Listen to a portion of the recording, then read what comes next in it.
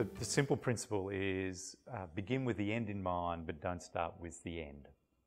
So I think this is hugely important, that when you start a new group of people together, a new church plant, you do have to have some conclusions about how you will manage yourselves, how you'll make decisions. That's what governance is all about, is how we'll agree to things together so that as a group we can move forward.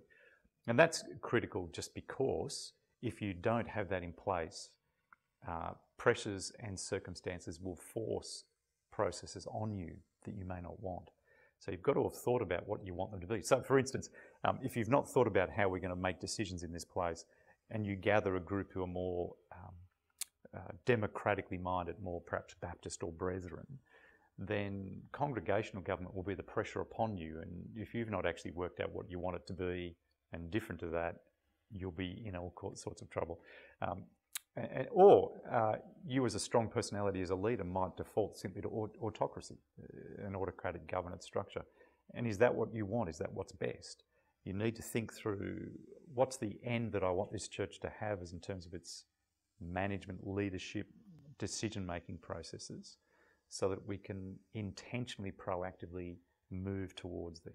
That's important so that you don't get default things happen. It's important too so that as new people join you, they know what they're joining and how this will work and whether they want to be in that or not. Do they want to be joining a church that's got a benevolent dictator or just a dictator? Or do they want to join a kind of congregation? What is that? So you need to make those decisions for new people who come in as well. And I think just for good order. For me, it's important that we know together how we function so that there's health in the way we operate. But you begin with the end in mind, but don't begin with the end. And that's to say, in a church plant, you're forming your culture and often starting with new people. So we started with people who were lots of wonderful people who weren't aligned theologically. Many weren't converted and certainly didn't have a shared vision about what church should be. And so to too quickly move them into leadership decision-making roles, which was where I wanted to end, but to do that too quickly would have derailed the church. We've seen this actually in the Geneva network over the years, that some guys who have planted churches with a conviction about eldership governance, either a Presbyterian or a more Baptist kind of style eldership governance, have begun with that end too quickly and have put in place young men as elders who weren't aligned, who weren't mature, who needed to be stepped down after 3 or 4 years. In our context here, it took us, I think, 12 to 15 years before there was sufficient shared vision and alignment together over what we were, that a very genuine giving over of authority to others could operate. And I'm heartened in hearing someone like a John Piper actually talk in a similar vein.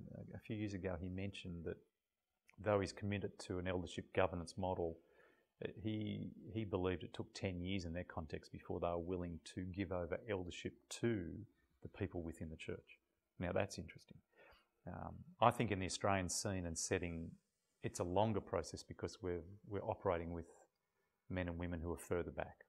And so getting alignment with them takes a great deal longer. If you operate within a denominational church plant structure, I would be looking to see the denominational structure providing some larger oversight of you as a person.